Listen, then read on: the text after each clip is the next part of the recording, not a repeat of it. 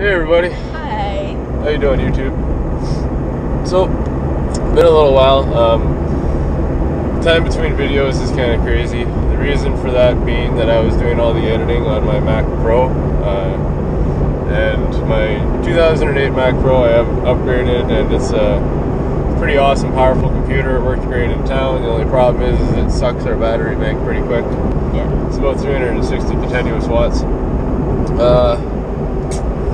So that we only had the 3 panels going, and we had some serious, I would say serious issues with the solar system.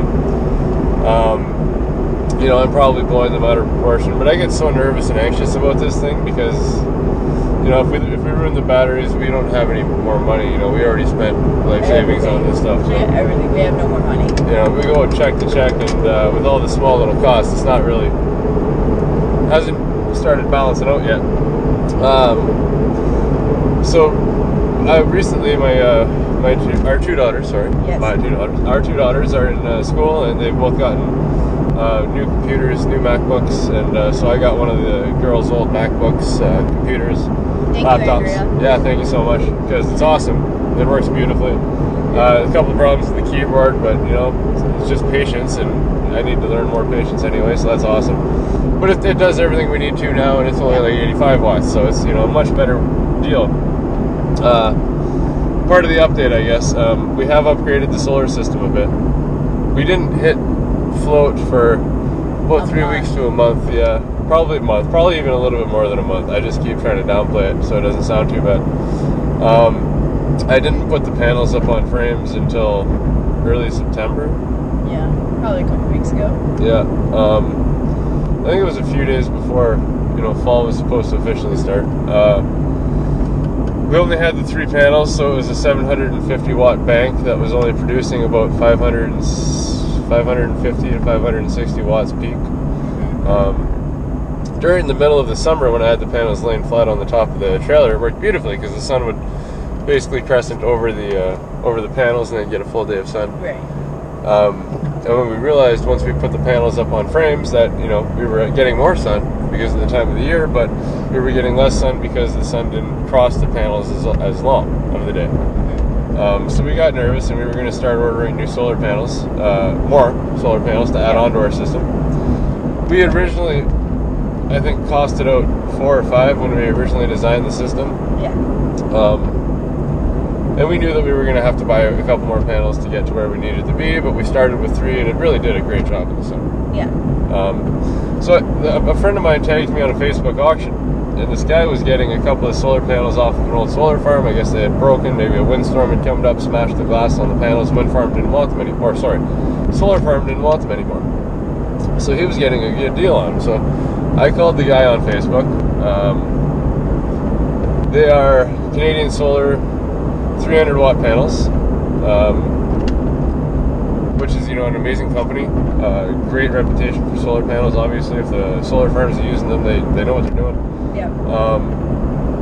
But this guy was putting a 2-part epoxy pour on the panels and selling them, or trading them, or just getting rid of them. But he had a lot, and he still has a lot.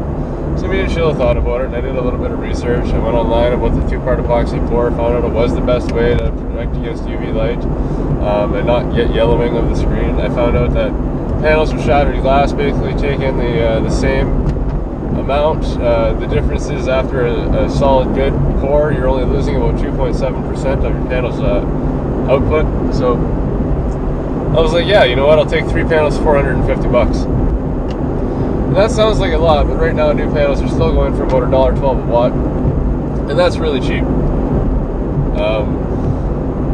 So we had ordered 1 panel, and it was going to cost us about $340 because they discontinued the panels that we had already bought in the summer. I mean, it's that quick. The technology is changing that quick. Yeah. So I would have had to upgrade it to 270 watt panels, which would have been within a 10% difference, which I talked to Midnight Solar, because they're an amazing company, and they just really having a good time with their product. Talked to them, and they said 270 watt panels would have been fine, would have been within the 10%. And then I called them back, and I'm like, well, what about, you know, 300 watt panels? And they're like, well, worst case scenario. And I asked, what's the worst case scenario? What's the system going to see worst case scenario, outside of that 10% efficiency. Guy from Midnight Solar said basically the system will just receive every panel like a 250 watt panel, like the lowest model panel you have, the system will see every panel like that. So in my head, all that meant was I'm still doubling my system. $450, 300 watt panels. Sure, the system's recognizing them as 250 watt panels, but for the price I'm paying, I don't give a care. Try not to swear. So we bought them. Yes. And you know, they took a big hit on the paycheck and the budget, but we the really return has been outstanding. Oh, this is the third day. This is just the third day that we've had them. Yeah. First night we installed them at around 7 o'clock, 7:30, and it's October 1st today, so it's getting, you know, the sun was going down. Yeah. Go on, tell them. What? Well, you were going to say.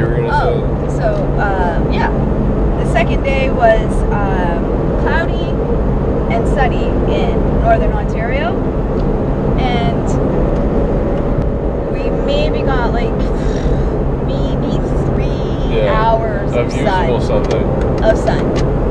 And it wasn't even early afternoon or early morning sun, it was late afternoon sun. Yeah. And I got home later than Dan because I had some stuff to do, and he was all excited. He came out of the room, his bunker, and he's like, we're in float. For the first time in over a month, we are in float. Yeah, it was really exciting. For those people out there who are doing this, solar is an amazing system. It's super fun, and I danced around for the last 2 days saying we had float. I was stoked. Yesterday we got so much sun because it's decided to be sunny. If you can't tell from the blinding sun in my eyes right now, that we were able to equalize our batteries for the first time since probably July. Yeah. Which I know, that's really pushing it, and I did. I bought a solar system that was sufficient at peak conditions.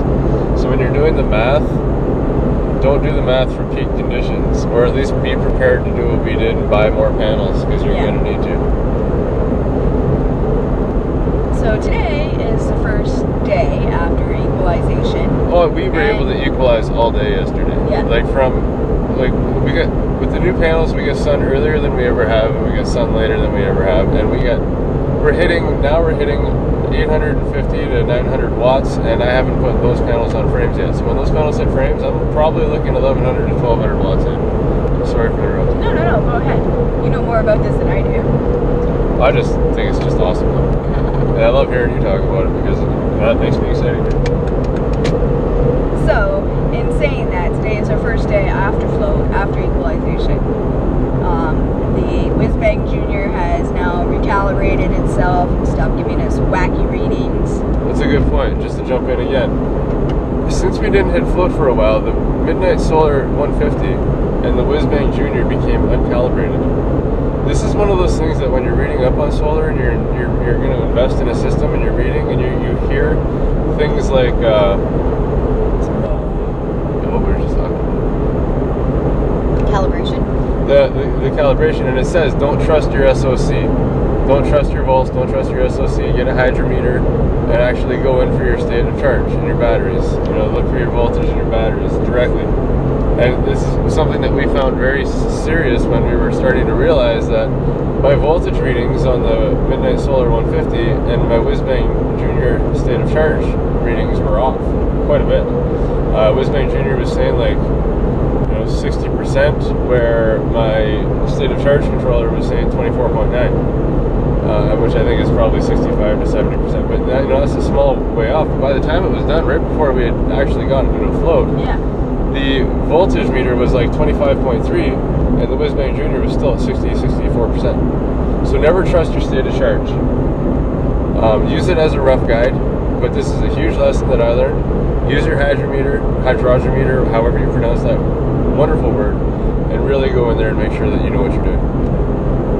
Sorry again, because that was really important. That was a good point, that those were out of balance. So today is the full day where the system is all back to normal. Everything is all wonderful, where we get to see exactly how much wattage, true wattage, we're bringing in. We can see how much true percentage we are. And if we hit float again today... Oh, we will, definitely. I mean, our system should be really high, so float should be inevitable. But like Sheila's saying, it'll actually give us a more accurate reading now that everything's calibrated.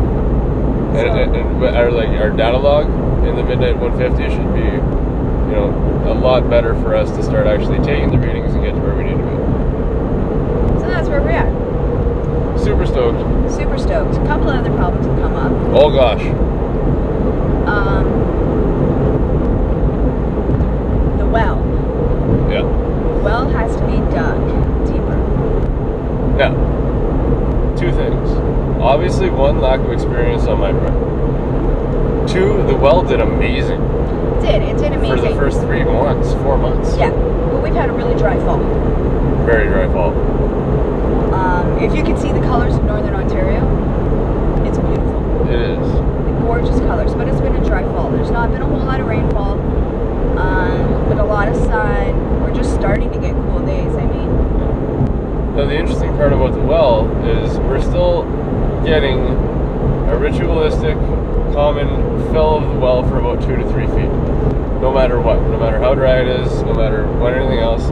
I mean, maybe 1.5 to 2 feet. You know what, I'll say that. 1.5 to 2 feet, our well is continually being able to change over. If I sit out there every 4 hours and I go and I flush that 1.5 into our tote, 6 hours later we'll have another 1.5.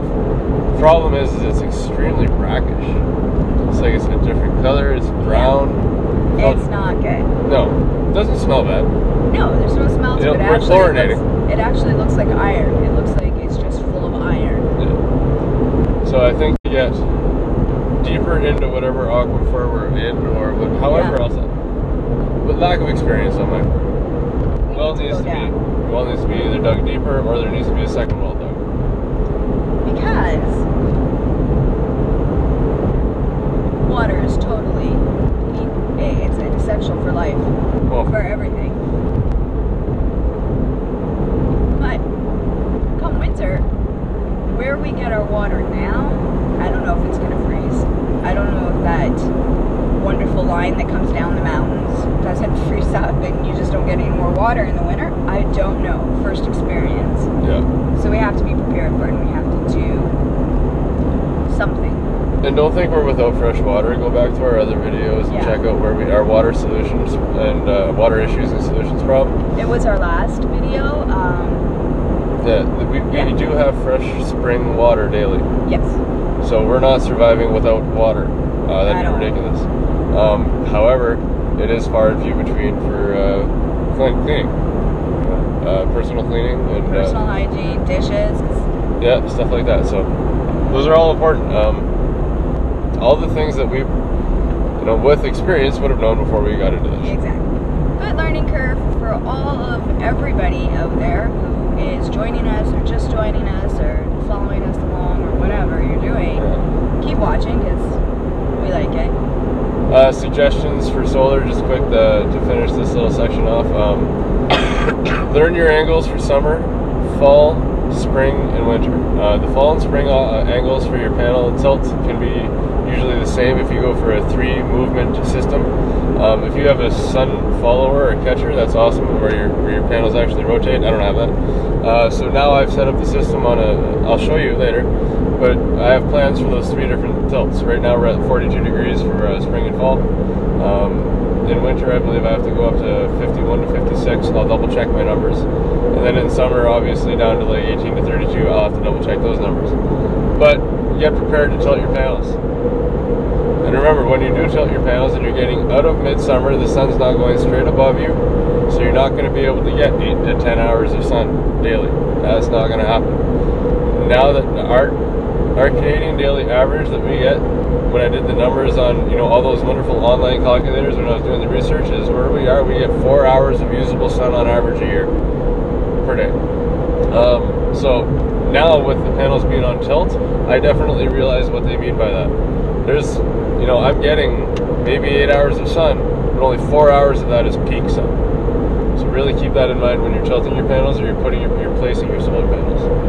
For the well, the tips, I think our system was done the right way. I think that the well to the tote, the pump to the house was all done properly. Absolutely. I feel like the hot water tank needs to be moved into an interior thing because I don't want it to freeze this winter. But other than that, I feel like the only issue that we could have foreseen or solved is going a little bit deeper with the well. Yep. Keep all that stuff in mind. And we're going to go in. We got a couple more things to put on videos today because we're actually going to get started this again now that we have the MacBook. Our internet's coming back up. I can travel with the MacBook and I can upload videos from work. While I'm doing work, I can use the Wi-Fi and just sit the computer down and press a button and then go off and do my business. So hopefully we'll get some more videos out. Today's the day we're hopefully either moving the boat or getting the boat set up. We have a couple of rain barrels that we're going to try to pick up, so let's see if we can actually transfer some water, fresh water into our tote. Yes. And we got some cleaning up and stuff to do, so have a great day, YouTube. Probably put everything else on another video. Those are just some updates and solutions that you can use for the future, and we'll talk to you soon.